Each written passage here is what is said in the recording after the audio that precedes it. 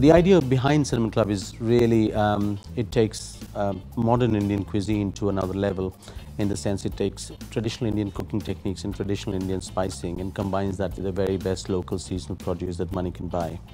And in doing so, we managed to create layers of flavors and textures and create something that is truly evolving and in step with the times. I like to describe it as evolving modern Indian food. One of our philosophies is sort of that the only constant on our menus is change. So the dishes keep changing all the time. We rarely ever go back to the same dishes. We cook with the seasons, and therefore the menus change very often. One of the things I started recently was getting young people encouraged into thinking of cooking with spice and Asian cooking as a legitimate career option. And one of the things I say is that you don't have to be born of an Indian mother's womb to be cooking with spices. Anybody can cook Indian food. All you need is a little bit of this, or a reasonably good palate, and a very big heart. You got those three things, anybody can cook, and you can cook damn well. The first dish we'll be doing today will be a pan-seared, spice-crusted fillet of halibut, which I'm going to serve with a Kashmiri fennel and ginger sauce. The fillet is not going to be cut into really small pieces and cooked to death in bowls of brown sauce. The skin kind of kept. It'll be spice-crusted very lightly, so the spice is there to enhance the flavor of the fish, not really overtake. It's going to be seared and then roasted, a bit like a confit, very French in technique, the spicing being very Indian. And then the sauce is going to be cooked separately, and the dish is going to come together with a bit of lemon rice, which is again very southern Indian. So what we've got on the dish is a North Indian spice, a Scottish halibut, and a southern Indian rice dish. All of that coming together to create something that's truly evolved.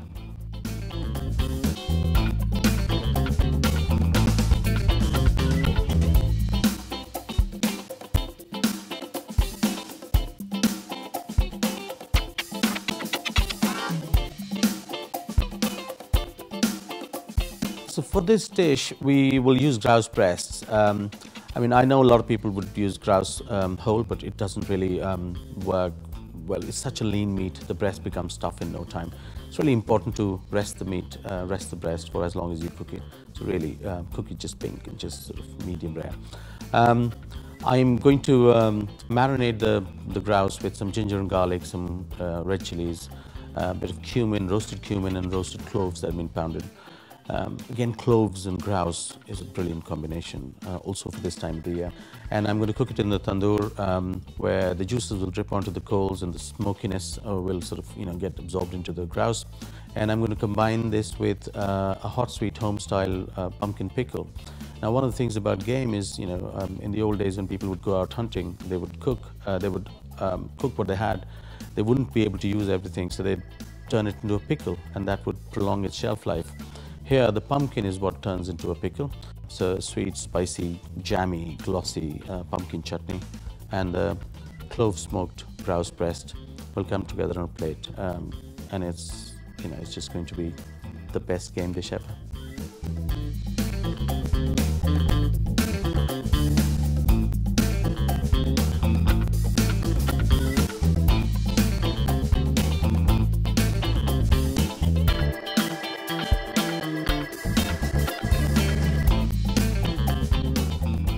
I'm going to take a traditional Indian dessert, the shrikhand, and turn it into a cheesecake. So I'm going to use a bit of whipped cream into it to lighten the texture, and also use a bit of mascarpone.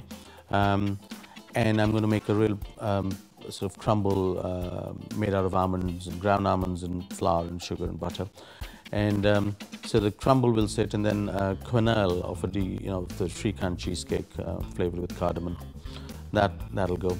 And then I have some saffron poached pears, which is again saffron and cardamom and sugar, and the whole thing is poached. Great time of the year to be using pears again, they're in season. So you have a bit of Indian spice coming with a bit of European technique of making a cheesecake, and the whole dish will come together as a modern Indian dessert.